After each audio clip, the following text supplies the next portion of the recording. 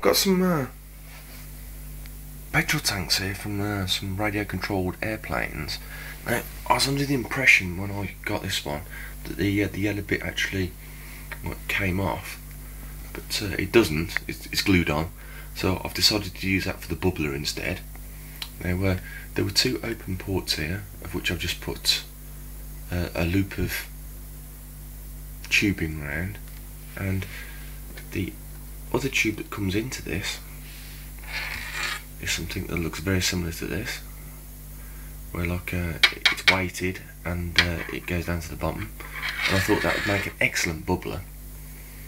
Now, what I'm going to do is, this other tank that I've got here has 3 holes in the top. Now, I thought I'm going to make one as being the output for the HHO, and because I got a couple of copper tubes with it, I thought I'd link them together so it's still airtight, and then I'd use that for the positive and the negative.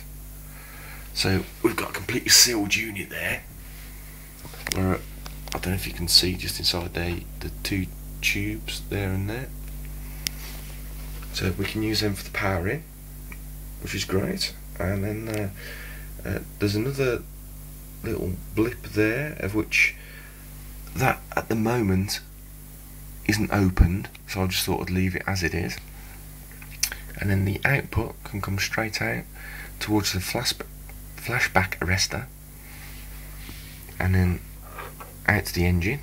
Now, the engine I'm going to have mounted like that, and I'm going to slowly drip some oil into the what is normally the air intake, just so we can get it lubricated as it's working.